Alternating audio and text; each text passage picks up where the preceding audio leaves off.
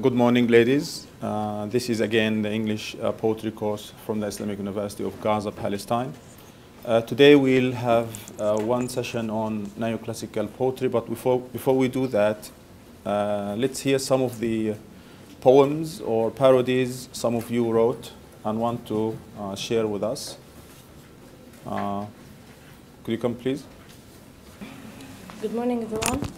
I wrote a parody of Come Live With Me and Be My Love.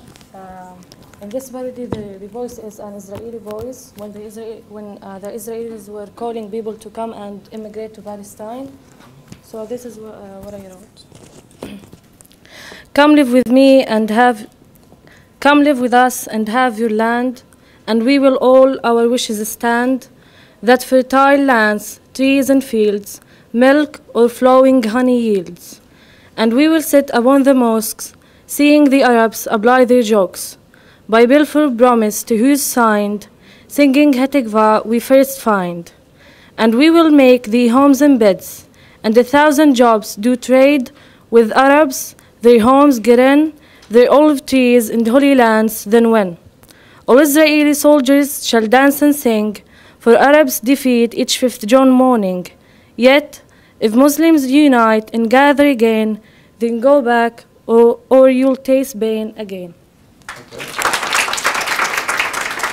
That's a very nice attempt at, again, appropriating a particular text to your own cause.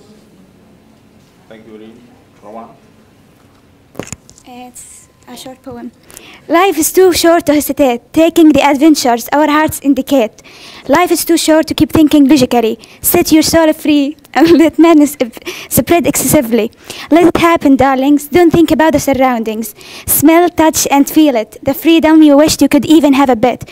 Farewell overthinking, goodbye regretting. Hey love, hello hope, welcome happiness.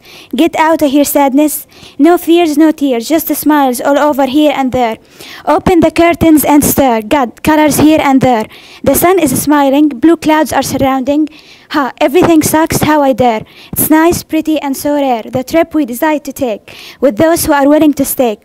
With them all scars disappear, all hunting ghosts fear. As long as they are here, we say bye fear. Thank you, Anna. Thank you, Rawan. So you have okay. This is all for poetry? Or poetry notes or poems? Both. Both, okay, good. Good morning. I have a parody of my mistress' eyes are nothing like the sun. My mama's eyes. My mama's eyes are nothing like the sun. They give him color and give him fun. If sun has wires, golden wires grow on her smile. Sun rays are tranquil, warm for the sight. But no such warmth feel I, as her own teeth are burning bright. For I am shaken, disturbed with this delight. And yet by heaven I think my love as rare.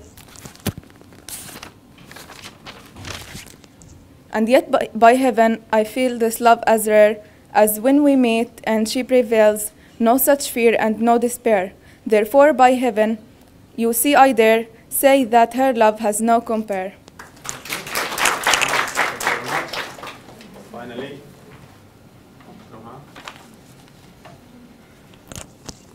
Okay, so I've written a parody about also my mistress' eyes, but here I want to show you something. Now, when I read the poem, I was actually thinking about this person here. If we look at the description that Shakespeare himself gave, it was like describing dimmed eyes and no red lips, tanned complexion, and black curly hair, no redness in her cheeks.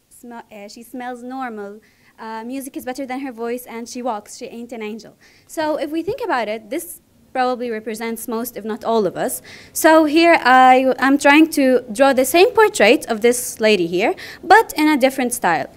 Okay, I will read it now. The beauty I behold is nothing mundane. Your eyes charm me with endless depth of ink, shielded with black peacock's feather in vain. Your lips' cupid bow conquered every pink, and lived peacefully on your sun-kissed skin. Hair drowns me in endless stretch of midnight sky. It waves, I wave, or I commit a sin. With few words, you shout a million replies. One smile, two dimples, are all it shall take to drill your love in my heart as dauntless. Your natural scent travels at daybreak. No perfume could ever do you justice. By heavens, my love for you is rare. When with other lovers, me you shall compare. I just want to say one thing. I chose to confront her because I think that he meant to highlight her imperfections. So yes, this is kind of like challenging for Shakespeare. Okay, thank you very much. Very good poems. I know many of you have hidden talents when it comes to writing fiction and poetry, but you need some pushing. I'm willing to do the pushing, the guiding, the help. Just keep writing. Okay, so today we move to English poetry, neoclassical or Augustan poetry. We already mentioned something about neoclassicism. We mentioned something about them when we discussed John Donne. Remember, many people consider the metaphysicals, John Donne and his followers, to be a digression. Our argument here is no. John Donne was as important. John Donne and his followers were and are still as important as any movement, maybe as important as the romantic movement of poetry. Not a digression, not somebody or a group of poets who were doing they don't know what. And we understood this. So John Donne was in the heyday of neoclassicism, as I claim. So therefore, we need to go back to two of the most significant names of neoclassical poetry. Number one is John Milton. We're going to study a short extract from his epic, Paradise Lost. And then we're going to study in more detail an extract from Alexander Pope's essay on criticism. Just to get an idea what neoclassical or Augustan poetry is. So this is by John Milton, an extract from Paradise Lost. And as the name suggests, it's about paradise. Paradise we lost. Who are we? How did we lose this paradise? What is this paradise? What happened? How can we probably regain it later on? When you look at the title here, you come with the fact that this is basically not an ordinary poem. Especially if you take paradise like literally, not sometimes when you lose something, you say, oh, my paradise. Many people speak of Palestine as paradise lost, for example, or you losing something. But here, this is literally about paradise. This is not a metaphor or some kind of simile or something. When we read the poem, again, it begins with, of man's, there should be an apostrophe here, of man's first disobedience and the fruit. Of that forbidden tree whose mortal taste brought death into the world, and all our woe. With loss of Eden, till one greater man restore us and regain the blissful seat. If you look here, there are many biblical references taken directly from religious texts, from the Bible itself. Look at the subject matter of the poem. It's not an ordinary subject matter. It's not, in their opinion, simplistic, that like we have with the metaphysicals. Remember, we said the subject matter for most of those neoclassicists had to be about significant issues of great significance to the society, to the collective society as a whole, not to individuals. We'll see how also the Romantics hated this about this, the poetry of this age. They said, no, poetry has to be self-expression rather than a tool of teaching and educating or sometimes delighting. If you notice here, of man, this is a phrase, of man's first disobedience and of the fruit of that forbidden tree whose mortal taste brought, this is still a dependent clause, brought death into the world, brought death and woe into the world, with loss of Eden, you know, Eden. And that's the title here, Paradise Lost, loss of Eden. Till one greater man, perhaps he's talking here about Jesus, restore us. He did write actually another text which he called Paradise Regained, where again Jesus brings us back to God, saves us, the Savior. Restore us and regain the blissful seat, our place in heaven. Sing, this is the main verb, delayed for like in line 6. Interesting. Sing, O muse, sing muse. The muse is considered to be the source of inspiration for many classical poets, almost all of them. The muse, you know, in Arabic we say Rabbat al-Sha'r sometimes, or Shaytan al-Sha'r.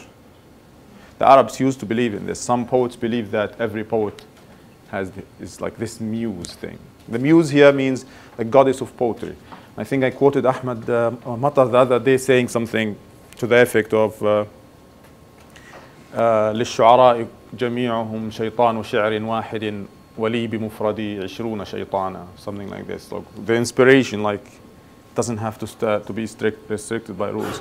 But look at how this muse, the source of inspiration for poetry, is not ordinary, it's also heavenly.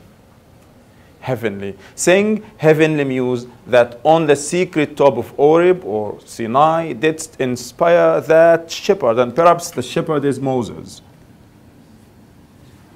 who first taught the chosen seed, probably the Israelites. And now look at this. Of man's first disobedience, that's Adam and Eve, right?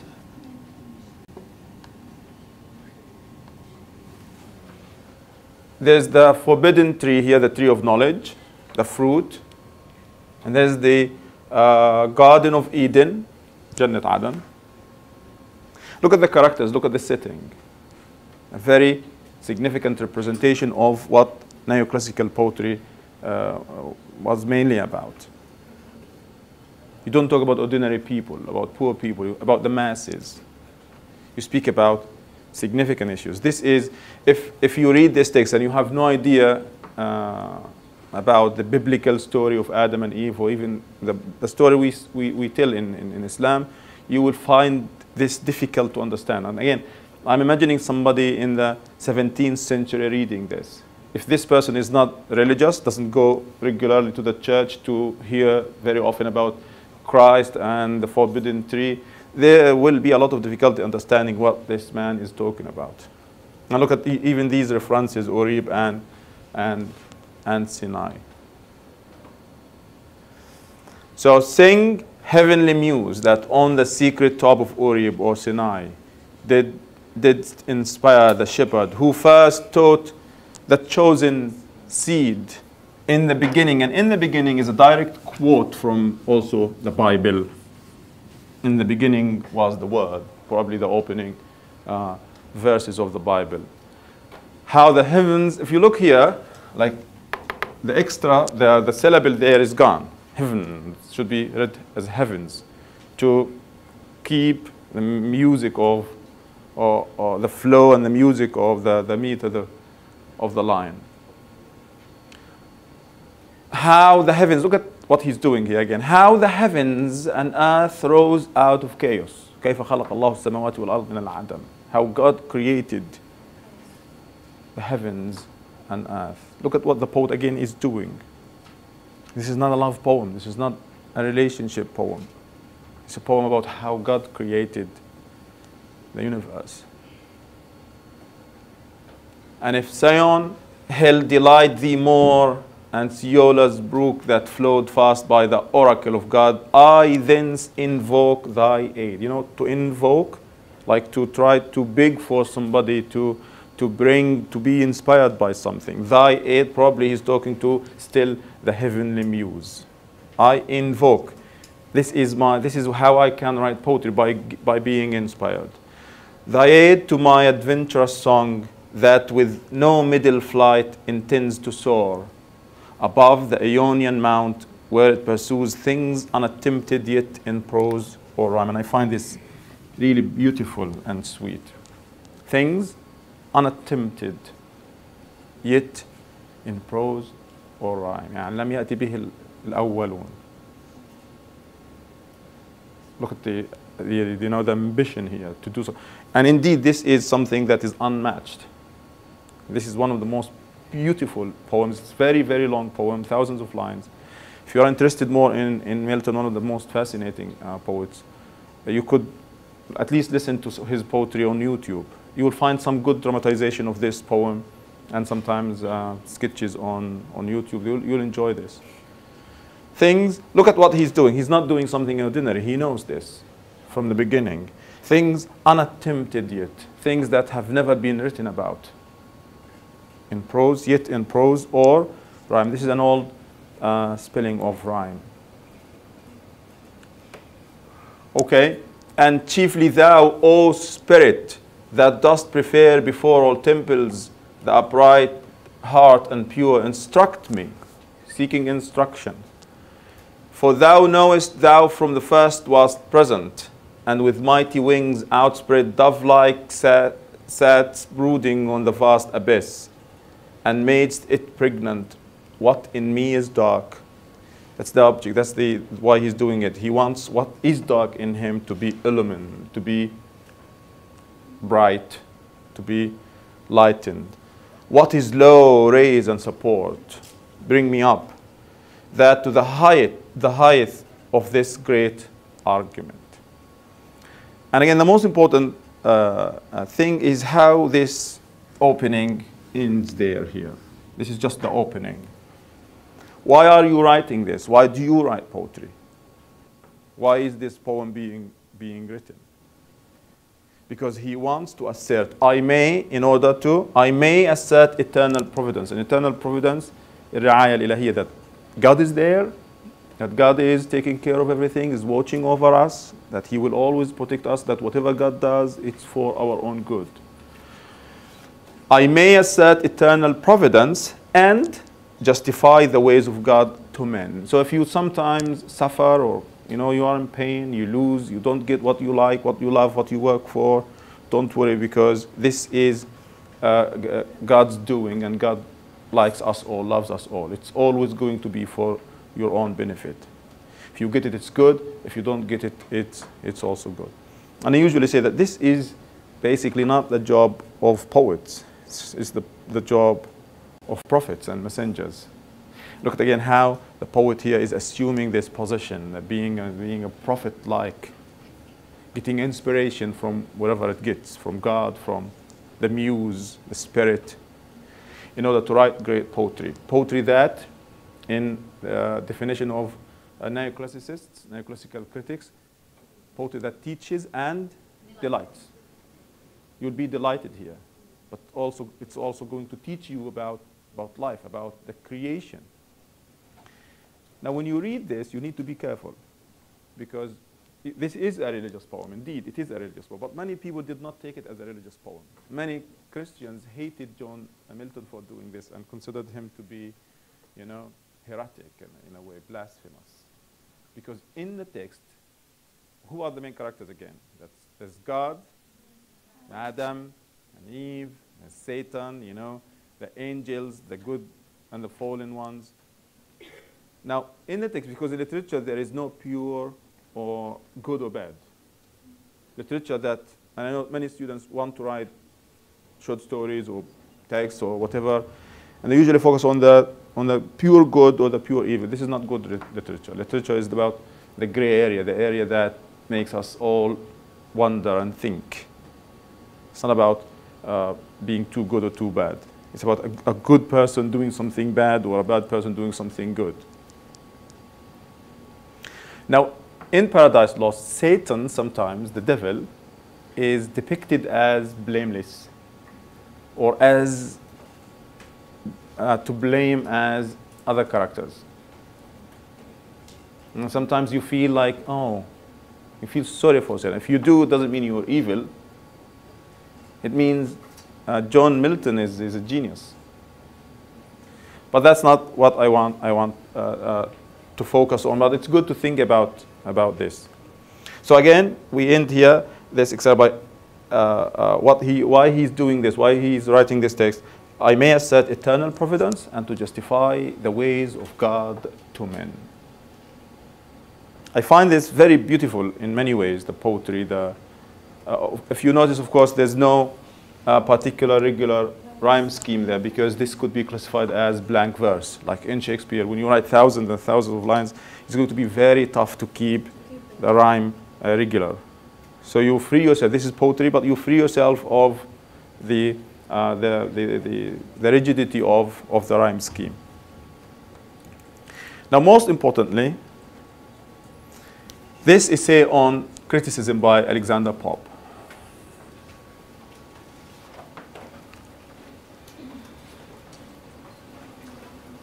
Basically lived the first half of the 18th century.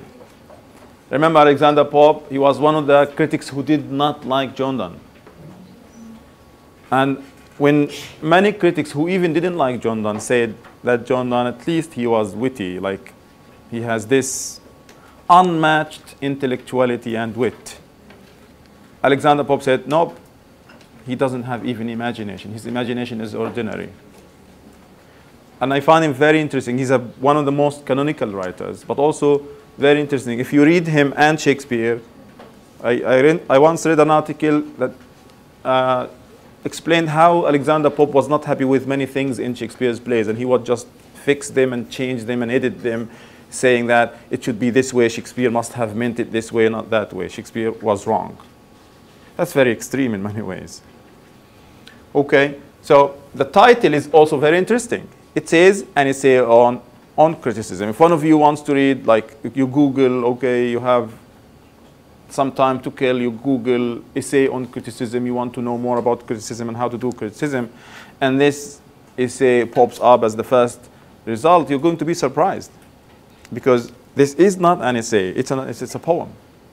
But look at how even essays, even your criticism, your critical ideas are written in the form of long poems, not ordinary poems. The second thing we notice is this foreign language, not English. Again, imagine yourself living in the 18th century. It's Latin, I guess. You don't have, your father couldn't afford the money to send you to university or even to a grammar school, but you worked hard and you managed to be able to read English, and you pride yourself in this. And then somebody tells you, hey, there's this interesting text if you want to read. And it's like, okay, essay on criticism, and what? That's not an essay, it's a poem. And then you come face to face with a foreign language, a language you're not familiar with. I'm not sure if this is going to be a turn off or what. But again, this is one reason why I say that much of the poetry written by those people was poetry written by the elite and for the elite. You had to be educated at university sometimes to understand their allusions. There are many allusions. Like when you read John Milton, there are so many religious and allusions to other places and sometimes mythologies that you don't get if you don't read about them. You have to do effort. Unlike John Donne, all you have to do sometimes is just to think and try to connect things. So, and also what he says, this is translated here, I think this is a quote from Horace. It's translated into, if you have come to know, it's like a challenge.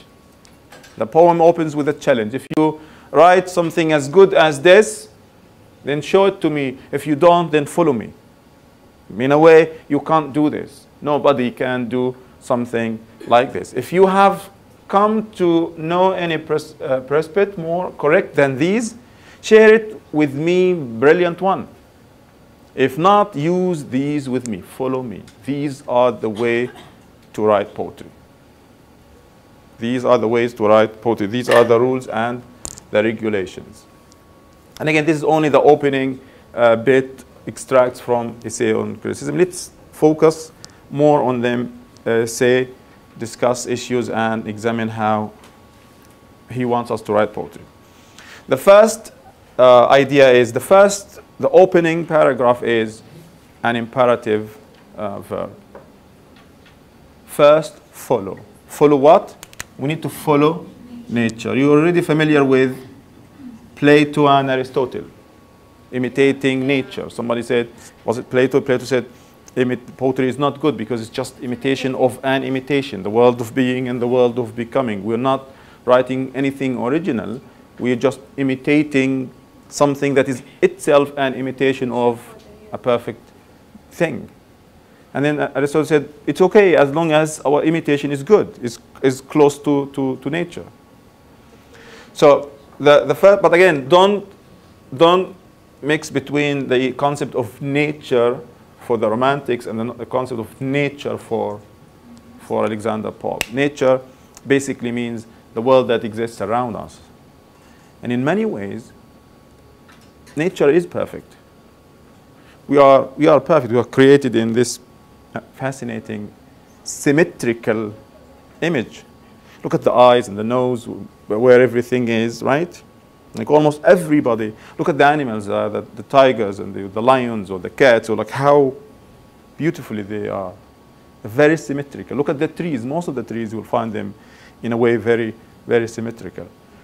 So if you want to produce something, you need to echo the perfection and the symmetry of nature around us before it is touched and changed and damaged by man.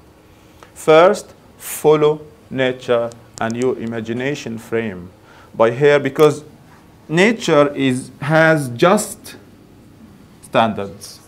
Her standard is fair.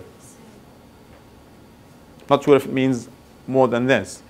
And also, which is still the same. Nature was and is and will be. It's almost fixed. I think here the idea is that if you count on your imagination and on your feelings, emotions, experiences, encounters, these are things that are changeable by time, possibly changeable. You change.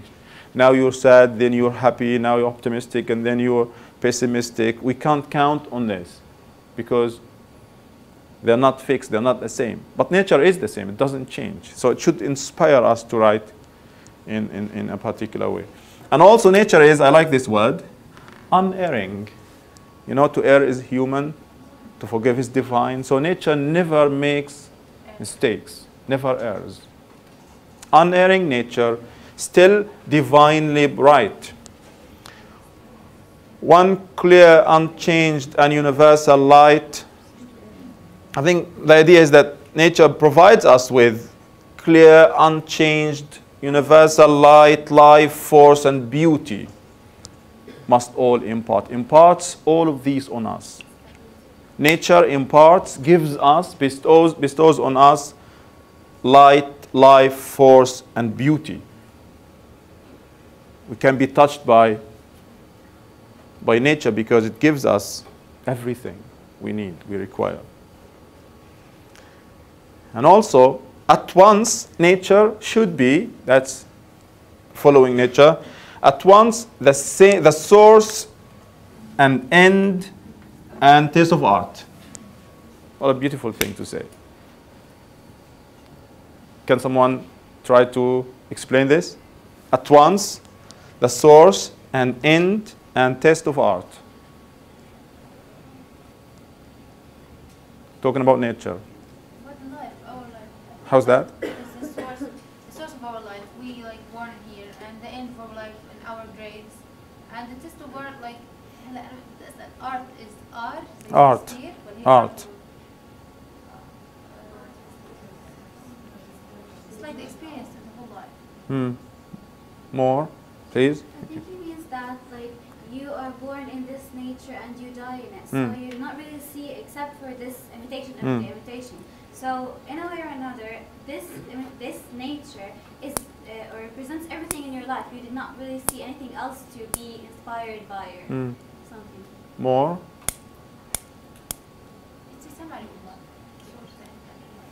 I don't think he means here nature being our source and our end. He's saying that nature is the source of art, the end of art, the test of art. If you want to, because this is about writing poetry, it's a own criticism. You're inspired. You should be. You have to be inspired by nature and natural elements. And we write to reflect on natural elements. The end, not the end like finished, done. It's why we do things, you know, the end, we say sometimes the end doesn't justify the means. الغاية لا تبرر الوسيلة. الغاية, that's why we write poetry. We write poetry to imitate, to echo, to mirror life, to mirror nature. And at the same time, it's the test of art. And that's a very extreme thing to say. The thing is that this idea about nature being the test of life is very, very, very subjective, because nature is not a human being to test things. But again, those poets with Horace and the rules of decorum, remember, I'll go through them when I finish again, so you remember, you don't forget.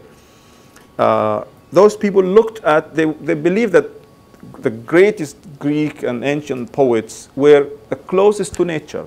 Nature that is unchanged before man could change and destroy nature. So when they wrote poetry, their poetry was a perfect reflection of nature. Okay, so we study these poems, and we come up with the criteria and standards why these texts are great. And then we follow these rules. So in reality, we're not following nature, because nature is different. Sometimes you find trees that are not symmetrical. Sometimes you find things that are not, that don't go, that don't have balance or symmetry or a pattern. Indeed, we're following people who wrote poetry in a particular way, but those critics claim that those people are the best, the perfect embodiment of nature. So when we say nature is the test of art, it's actually not nature itself, but the rules of decorum devised in a way, not devised by Horace. Horace examined the greatest literary works of the golden age of poetry 2,000 years ago, and then said, okay, these are great because 1, subject matter, 2, the language, 3, the form. And if you want to write great poetry, you need to follow these standards. So the test of art, if you want to examine whether a text is great or not, you bring it to these criteria devised by those poets and critics. If the text is closer to these criteria, then like. If it's not, then meh. And that's why John Donne, in many ways violated these rules of decorum, violated the natural standards set by those poets. In form, in theme, in language. We're going to see also next class how the Romantics also violated everything about this. They didn't believe, they trashed everything the Neoclassicists came up with. I think it's connected to the sentence before it. Like, life, force, and beauty must all show nature. Like, we must see the source and the end and the source of art in life and force and beauty. Nature is the source of these beautiful things. Okay. And also they should embody nature. True. If you want to, life should embody. I don't know what exactly he means by force, but beauty. If you write beauty, if you want, beauty is inspired by nature, but also if you want to write about something that's beautiful, you imitate nature. In a way. I have a question. Now, is he like with the rules of decorum, or is he against? What do you think? He's against. No. So how shall he be with them? Like when he said that about the nature, that it is the test of art. So when I want to write about something, the nature will be the source of my poetry or my art. While nature have like from black to white, like it doesn't like meant to move. I just answered this question in a way. How again these rules are inspired by like Homer, you know, the Iliad and the Odyssey and those great literary works of 2,000 years ago. Those literary works are inspired from nature, not the nature is inspired from them. Yeah, true. So they are inspired by nature because they were closer to nature than us, to the perfect reality of nature than us now today. Okay, so when they wrote poetry, they were very close to nature. And then if you examine these texts, you come up with the rules that we have to follow. The rules dictate that there should be a particular language, a particular form, and a particular subject matter. That's Alexander Pope. That's Alexander Pope, please. I need to get this clear. So he's suggesting here that a poet should be inspired by nature and its rules, but not depicting natural elements? No, he doesn't say that. Where is he saying don't depict natural elements? No, not this. But the subject matter of the poetry should not be like romantics, for example.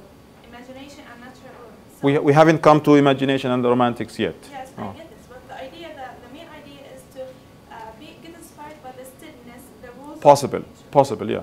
Possible, please. I think that by following he thinks that nature itself is fixed and has rules, because at the beginning of the poem he says that it's still and it's unerring.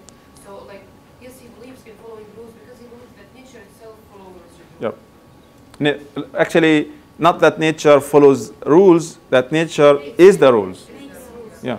Yes, I think that by nature he means what is right and what is wrong, not like nature, like But I think everything, like even. human nature, like what does your nature I tell don't you? think he basically means human nature, like the human nature, because human nature is erring. Everybody knows this. Because Ah. the instinct, sometimes they say instinct is always right. I think maybe he means like when you want to judge something, just follow your instinct because it will tell you what is right. I think it means everything, like our nature as humans, but also life around us, Elements of life. creatures, the creation as a whole, and we being part of this. This is what I believe. We can look more into, well, because those people would be using words in a way that we don't use them nowadays. Like we'll see wit and judgment, how he tries to do, look at them. Now, more art from that fund. So this is a fund, like you take money from, you take inspiration from. Each just supply provides, works without show and without pomp presides. I don't know how, like this is like you work without pomp, you know, pompous, pedantic, being showing off your linguistic and poetic abilities and skills. Although some people accuse those neoclassicists of being, you know, pompous, of trying to show off, to use language in a way, you know, we spoke many times about the highly embellished language, the language that nobody understands except educated people, people who went to Oxford or Cambridge. In some fair body, thus the informing soul with spirits feeds, with vigor fills the whole. Each motion guides, because we are guided by, again, by the nature of things. Each motion guides, and every nerve sustains itself unseen. But in the effects remain some to whom heaven in wit has been profuse. Look at again heaven. This is just one syllable because he wants to do something change. So I think here he's saying that heaven, God, nature, life give some of us an excess of wit, too much wit. You know, sometimes somebody cries profusely, like you cry a lot. So some to whom heaven in wit has been profuse. Many people were blessed by excessive wit, excessive intellectuality. Want as much more to turn it to its use, to make use of this wit, probably by writing poetry. For wit, and then he goes to something that I find very striking here. For wit and judgment often are at strife. I find it striking because, you know, when two things are at strife, like struggling, like kind of a conflicting interest here. Does he mean wit, the brain, the mind, possibly, and judgment mean the instinct, our intuition, our guts, like how you feel about things? I'm not sure, but these things are at strife. I think the wit is the mind, but the judgment is a decision you make, like using your wit. Using your, Wit. but that's still an intellectual thing, an intellectual activity. But if we talk about the heart here, we talk about feelings and emotions rather than ideas and thoughts. Now, what I usually do with Alexander Pope, I want you to try to do this. I usually try to hide, when I read one line, I try to hide the other line and guess what word he's going. It's a game I play. It's a very boring game I play sometimes. Try to guess the rhyme scheme, the rhyme, how he's going to rhyme the line. And when I got here, for wit and judgment often are at strife, though meant each other's aid like man and wife. I never expected him to go for wife. Because, but again, in poetry, anything is possible. It's just, it takes a simile or a figure of speech and everything can be possible. Why do I find this interesting? We know, like, and we see this all the time. I pronounce you husband, man and wife, right? But logically speaking, it shouldn't be man and wife. It should be man and woman or husband and wife. I know it's more common to say man and wife, but some feminists will find this offensive because it suggests that a man, when he marries, never changes. He's the same. A man is a man, no matter what happens to him. But the woman, when she gets married, she changes totally. She becomes somebody else because she is no longer a woman in a way. She becomes a wife. Probably I'm putting too much into this, or stretching it a little bit. But I find this very striking here. And does he mean, like when he says wit and judgment, man and wife, does he mean wit like in man and judgment like in wife? But also there's something interesting. Though meant each other's, he's saying that wit and judgment should complement each other, should complete each other, should be there in harmony. And he uses one of the most striking similes here, like man and wife. And we know like husbands and wives are not always, you know, in a harmonious relationship. So this is a very strange also thing to say, like man and wife. So for wit and judgment often are at strife, though they are meant to be, meant each other's aid, to aid each other, to help each other, to complement each other, like man and wife. And finally, is this the finally thing? No, we still have the finally to come. 'Tis more to guide than spare the muse's steed. You know steed? What's steed? Steed. What's steed? What's a steed? Don't watch Shrek. Or any cartoon. There's always a steed in cartoon movies. Steed is horse, but it's the poetic word. Steed. Like in Arabic, like horse is in Arabic horse al-hisan مثلا. You don't find the word hisan in poetry, right? It's not poetic. Or you find al-khayl or it is more to guide. Now going back again, it's not easy sometimes to follow the pronouns here because he says it is not. Is he referring in to nature, the nature of things? It is more to guide. These rules guide us. The rules of nature, the standard of nature, the just fixed standard of nature is meant to guide us than spare the muse's steed. I find this also very strange coming from Alexander Pope. Look at John Milton. John Milton was invoking the muse. He was expecting instructions and inspiration from them. He was asking for help to do this great project of his. Now here he says, if you're basically writing poetry means you need to guide your muse, your writing, rather than spare. You know spare here? You know spare? Anybody follows football? Premier League, England. The spare is, what's the spare? What? No. Spare. The spare, when usually when horsemen, when they ride, first thing they do, usually it's not good for horsemen to carry sticks and hit the horse. It's not good for, it's for the, you know, the optics of it. A horse shouldn't be hit, unlike a donkey sometimes or a mule. So the first thing they do, they just hit with the back of their foot, they hit the horse. But usually, we see this in Western movies, in Hollywood movies, there's some metal there. The pointy, spiky metal. No, that's for the horse. This is for the horseman. Okay? Yeah, exactly. We see it in Hollywood cowboy movies. In Arabic, it's called al-mihmaz. Mihmaz, because it tihmiz. So there's a football team in England called Tottenham Hotspurs. That's some of the Spurs, al-Mahamiz, something like this. Very strange in Arabic, but very beautiful in English.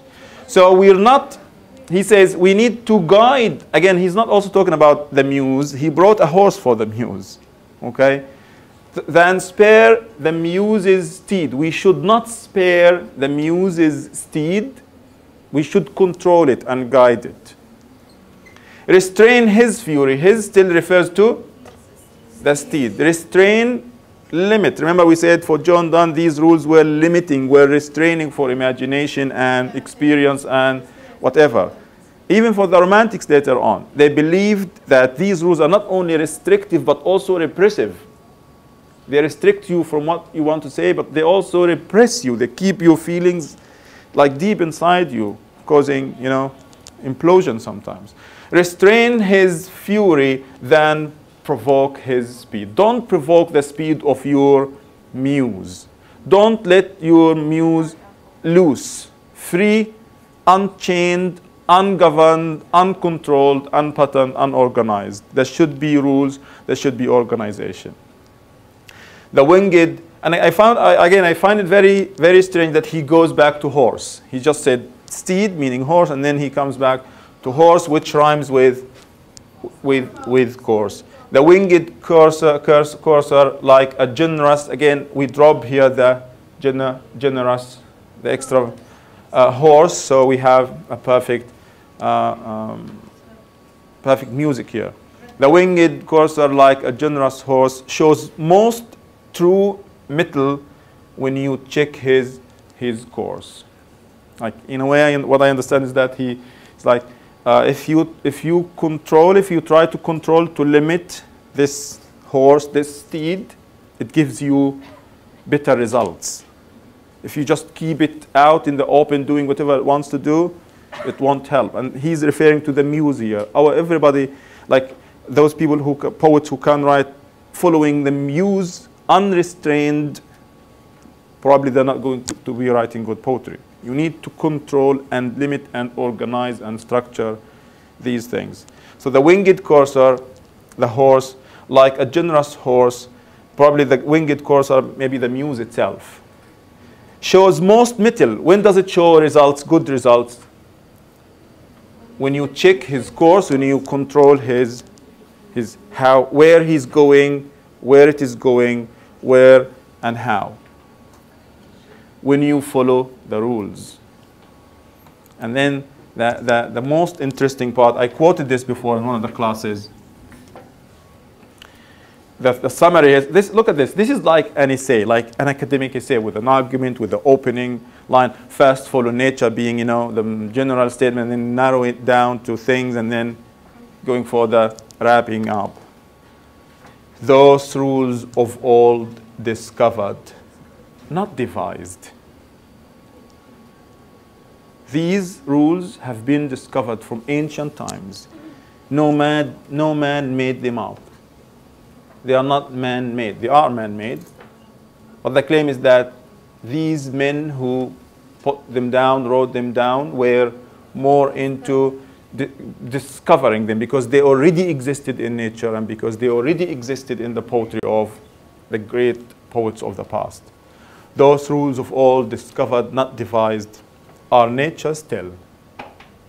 They are nature still, but nature methodized. And look at, like, there's something different here. Remember, in the opening, he invited us to follow nature because nature is unchanging, unerring. Nature is unchanged. Nature is divinely bright. Nature is the same. Nature is fair. But the idea, what I understand here is that what he implies is that, of course, nature has been changed because of society, because of civilization, because of man, because of industry, because of everything. So what he's doing, he claims to be methodizing nature. And I love how he's using this word as a verb. I'm not sure if it was used as a verb before. So not devised, but nature methodized. I am not making these rules up. I am just trying to regulate what has already been discovered in the past. Nature like liberty. Look at this simplistic, cool simile here. Like freedom, nature is but restraint. There's no absolute freedom. And nature itself is not absolute. Not because there's something wrong with nature, but perhaps because man changed nature. We don't want to follow the changed nature of things and people and life. We need to follow the origin, virgin form of it. By the same laws which first herself ordained. Nature itself, I like the use of herself ordained. These are rules dictated upon us by nature. Not the trees necessarily, but the nature of things, nature of people. To many, this is very extreme, very restrictive, very repressive, very suppressive even. But for John Donne, again, if you read this poetry, some of the most beautiful poetry was written in this period. It's similar to the Arabic poetry of, the classical Arabic poetry, where you have to do the same thing, the same rhyme scheme, the same meter, choosing, highly embellished language and choosing very significant subject matters to write about. Before I let you ask questions, if you notice, I'm not sure whether how much he sticks here to the same number of syllables and feet. If you have time, extra time at home, some time to kill, could you please count the syllables and see whether he, goes for perfect iambic pentameters, or like at least the number of syllables and the number of feet. You'll be surprised that almost always he does that. But the other interesting thing is the couplets, the rhyme scheme. Frame same bright light, impart art, provides, presides, soul, whole, sustains, remains, profuse, use, strife, wife, steed, speed, horse, course, devised, methodized, restrained, and ordained. Not even one imperfect rhyme. If this is John Donne, he could have thrown 2 or 3 imperfect rhymes in our faces. And that's why we'll see next class. Well, again, I said this many times. We'll see this when we talk about Romanticism. Romanticism took all these things and you just literally trashed them. They are all of them. That's very, extreme discipline here. But look at John Donne. Remember John Donne? Sometimes he goes for 12, sometimes he goes for 9. If you want to say something before the question, please. Can you go back to the first instance? Okay. Okay, I think that he tries to make a connection between the note that he wrote at the beginning and the whole nature of nature itself. Like he's saying that if you find anything that is more correct or anything more perfect than nature, than this poetry, come back to me. And the same thing he says about nature. Nature is perfect, and you cannot find anything else that you can get inspiration from. And again, I take this as some kind of arrogant, challenge. I take this as he saying, you can't come up with better poetry than this. And with this mentality, with this mindset, with this worldview, hopefully we will understand how and why they excluded John Donne and his followers from the English canon, how they trashed John Donne, how they negatively framed John Donne. And then we'll see how the Romantics said, okay, sorry, it's time for change now. Thinking about neoclassicals and how they followed the Greeks and their art. This is the opening of Paradise Lost. Yep. Right? The opening of the Iliad also starts like this. Of Speak, O muse of the anger of Thank you very much. Thank you very much. And this is, again, Look at it, if you don't read that, if you don't have knowledge, how can you make the connection? You have to be educated. You have to be a person who went to Oxford or Cambridge, who studied the Iliad in order to understand, to make this connection. There will find so many allusions, so many myths, so many so much intertextuality with other texts that you have to be an educated person to realize this. And again, this in itself is challenging. This in itself pushes poetry up for the 1%, for the elite, so to speak, rather than for the masses. And this, again, thankfully will be challenged by the Romantics themselves. So we'll find the features of Romanticism here: the subject matter, the language, the sophisticated language, the rules of decorum, how strictly he sticks to 10 syllables, 5 feet, and the perfect couplets, described sometimes as the heroic couplet. This Alexander Pope is one of the most fascinating. Don't take me wrong. I'm not trashing anybody. I'm not saying this poetry is better than that poetry. I'm saying this poetry is the poetry of its time, but later on we'll have people change this in many ways. It's up to you to like whichever school or movement or poet, etc. You could, if you are interested, you could read or at least go to YouTube and listen to The Rape of the Lock, a mock epic by Alexander Pope. We have two questions here. How does the poem by Alexander Pope reflect the rules of decorum that were followed in the Neoclassical age in terms of form, theme, and language? And then number two, important question, Pope seems to indicate that there is no room for originality and innovation. All you have to do is just to imitate, to follow. Follow. Don't invent. Don't devise. Just follow the discovered rules in nature that nature itself or herself ordained. So I want you to think of this question. Why does Pope think there is no room? Because for many people, this is very, very serious. Like, it doesn't only reflect poetry, but reflects the mentality of the high class, the ruling class. If you belong to the ruling class, you need to believe this because you want people to follow you and your constructs and not to think about breaking the rules or breaking the pattern or changing the worldview. And in this sense, I understand John Donne as a revolutionary poet, a man who said no, who turned everything upside down. The same thing could apply to the Romantics, especially to William Blake. Just if you give me 1 or 2 minutes maximum. Again, I just want to remind you of something we went through before, the rules of decorum by Horace. Horace meant to guide the poets to the features how to write great poetry. They were adopted from ancient Greece and Roman literature. The aim of poetry is to teach and delight, not to confuse, not to make us ask questions or raise questions or question things. In order to achieve greatness, themes in poetry, themes, language, and forms have to be elevated. Like subject matters, things of great issues, of great significance to the society as a whole, usually about universal truths. To achieve decorum, mixtures of forms should not happen. You shouldn't mix tragedy and comedy or different things.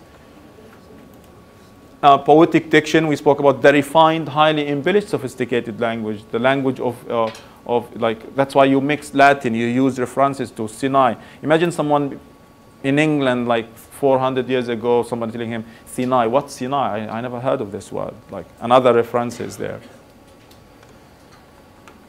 Avoid conversational colloquial language because this is the everyday language. You make poetry special. You don't just mirror what people say in the street. And finally, the form means that the rules of decorum dictate that a poem has to follow a regular form. We've seen this with our friend Alexander Pope. In both the shape and the lines have to be well structured. This applies to the number of lines, the number of syllables, and even the rhyme scheme, which has to be regular. And again, I gave the sonnet as the example. Okay, we'll stop here. If you have questions, please stay. يعطيكم العافية.